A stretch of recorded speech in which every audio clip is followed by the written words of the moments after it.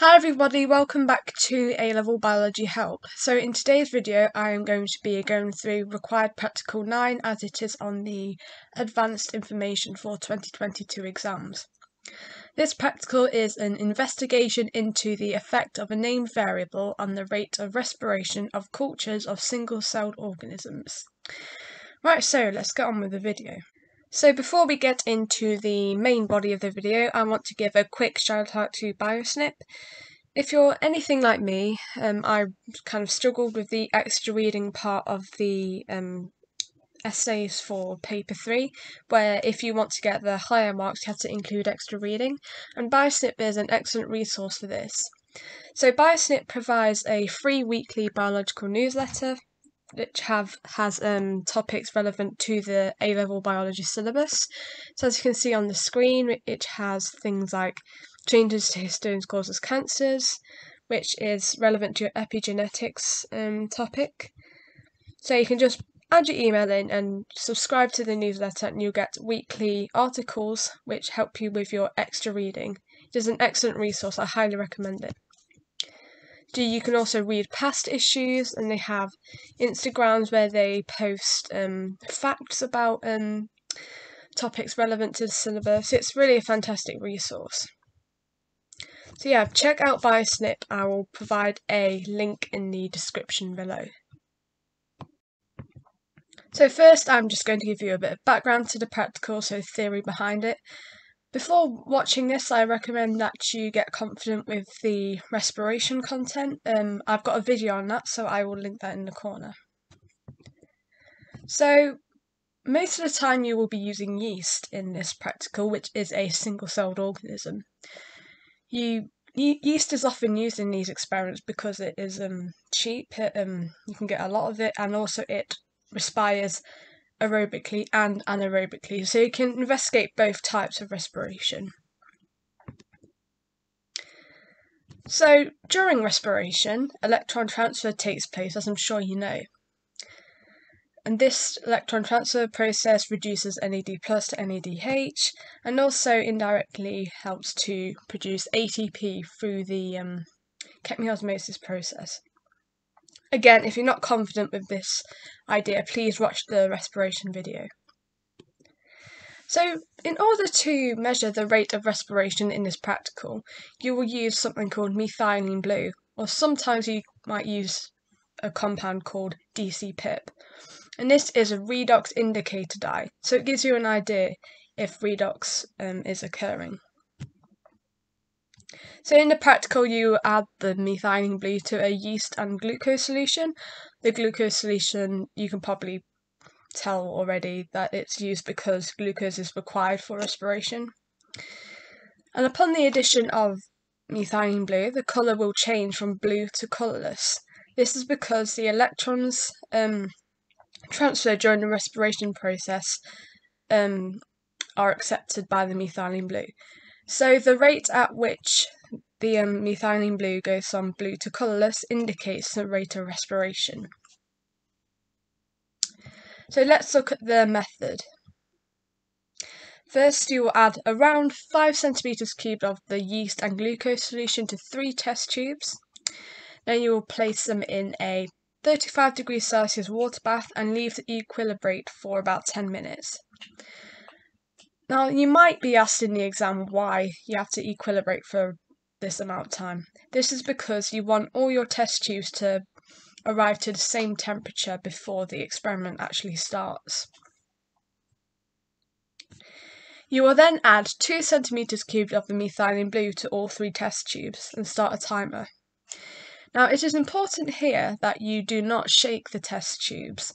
This is because you might, via shaking the tubes, you might introduce oxygen, and oxygen is also an electron acceptor. So you'll know that it's a terminal electron acceptor. But in this case, we want methylene blue to accept the electrons because we want to see the rate of respiration, so don't shake the tubes. Then you will measure how long it takes for each of the test tubes to go from blue to colourless.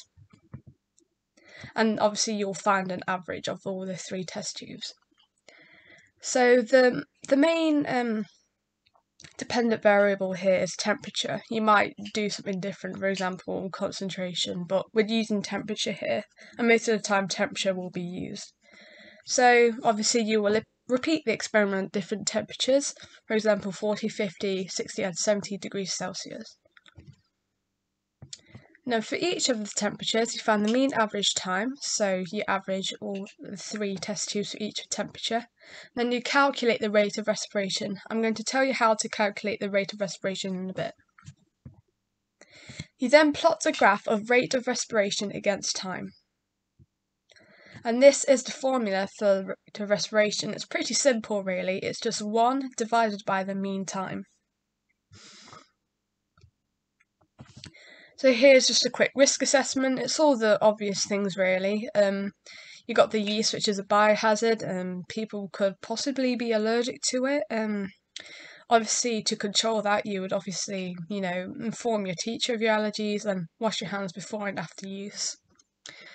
Then you've got the common things, so your broken glass, which can cause cuts, so, keep away from the bench, take care in handling. Something that is unique to this practical, or maybe a couple of others actually, is that the methylene blue can actually cause staining, and also it can be an irritant to your eyes, so wear eye protection, take care when handling, etc. And also the water from the water bath is hot, so it can cause scalding, so take care when removing the test tubes from the bath. So use tongs when you're doing that, so protect you from scalding, and wear eye protection.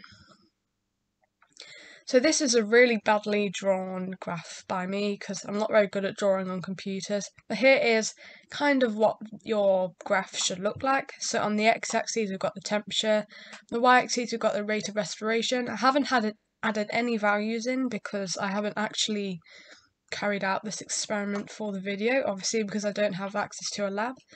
But this is what the curve should look like. It's kind of your standard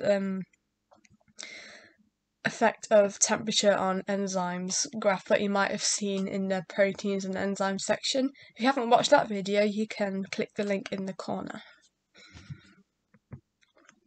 So what are the main findings and conclusions from this practical? So if we go back to this graph, you can see the optimum temperature is approximately 45 degrees Celsius. If the temperature is above optimum, the rate of respiration will decrease due to a decrease in enzyme activity, so because the hydrogen bonds in the active site will break, so the enzymes will eventually denature at higher temperatures. So methylene blue takes longer to go from blue to colourless when the temperature deviates from the optimum.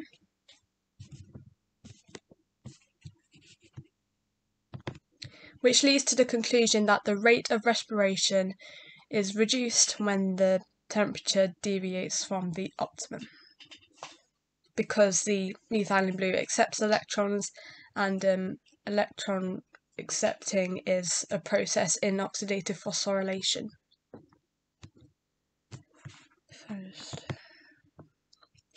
So now I'm just going to go through a quick exam question related to this practical. This isn't the exact process that I showed you in the video, but it is kind of similar, and you might get a question like this in the exam. So, a student investigated the rate of anaerobic respiration in yeast. She put 5 grams of yeast into a glucose solution and placed this mixture in the apparatus shown in the figure below. She then recorded the total volume of gas collected every 10 minutes for 1 hour. So I thought I'd show you this technique. So it's really important that you highlight the important words in the text because you might need to use them in the questions. So I like to highlight words such as anaerobic. And always highlight the numbers, because the examiner normally doesn't put numbers in if they don't want you to use them. So let's look at the first part of the question. Explain why a layer of oil is required in this investigation. And this is a 1-mark question, so you don't need to write very much. So as you can see in the text of the question, it says they are investigating the rate of anaerobic respiration. So we don't want oxygen coming in because that would stimulate aerobic respiration. So the oil could be there to prevent the oxygen coming in. So I've written to prevent oxygen being taken up by the yeast because that would indicate aerobic respiration, not anaerobic respiration. So the next part of the question, the students' results are shown in the following table. So here you've got the time that the volume of gas was collected and the total volume of gas collected. So the question is, first part of the question is calculate the rate of gas production in centimetres cubed per gram per minute during the first 40 minutes of this investigation. Show your working. So if we look at the table, 40 minutes, the volume of gas collected was 3.1 centimetres cubed.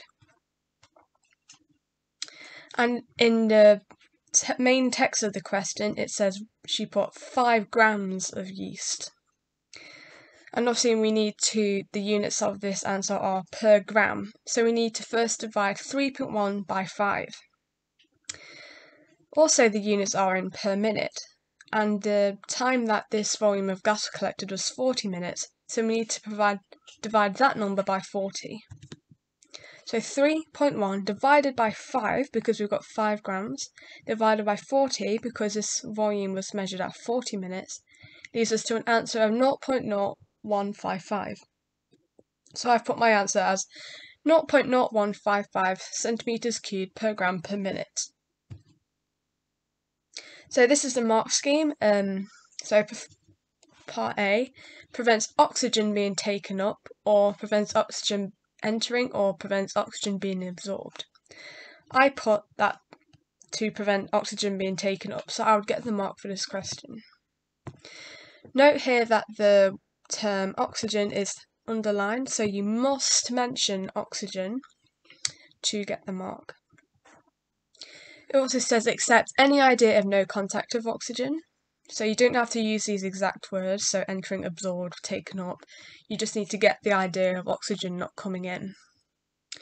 Neutral for anaerobic respiration or for anaerobic conditions. So the examiner might reward you the mark, or they might not, but it's preferable that you mention oxygen here, because that's a key aspect of aerobic respiration. Prevents entry of air, because, air is not just oxygen, obviously. And reject prevents entry of oxygen and another named gas. So if you name another gas, so, I don't know, carbon dioxide, you won't get a mark, because obviously that's not what's taken up in respiration. And the second part of the question, 0.0155 or 0.016, which is this number rounded up, you get both marks. So if you just write the answer and you don't put any working out, you still get both marks. I did both anyway, so I'll get both marks. If you write any of these values, you get 1 mark. So if you've kind of worked it out in a feasible way, but you haven't quite got it right, you can still get 1 mark. So the next part of part B, on the left hand side I've just got the table and the first part of the question.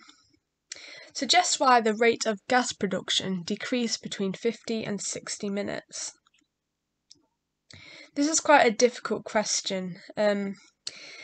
Things like this normally in experiments show that something is acting as a limiting factor.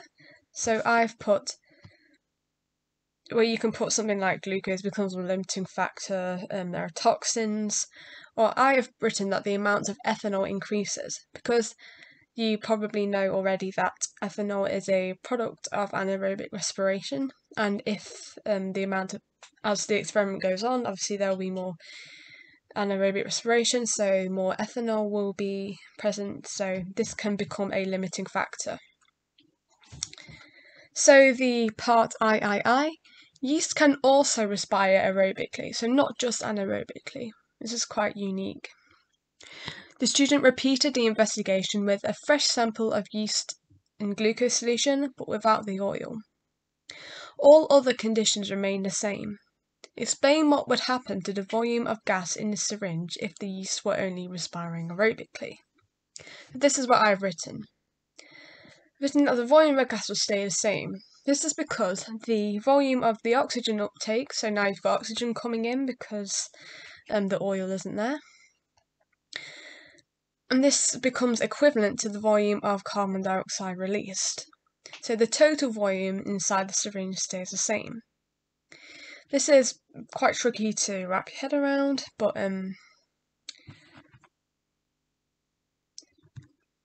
usually you have an excess of carbon dioxide, but now you've got the oxygen coming in. This is equivalent to the volume of CO2, so the total volume is the same.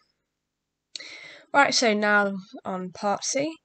Respiration produces more ATP per molecule of glucose in the presence of oxygen than it does when oxygen is absent. Explain why. So obviously oxygen is part of aerobic respiration, and oxidative phosphorylation is a process that only occurs during aerobic respiration and during the presence of oxygen. And oxidative phosphorylation produces a lot of ATP, much more than the processes of glycolysis, link reaction, and the Krebs cycle.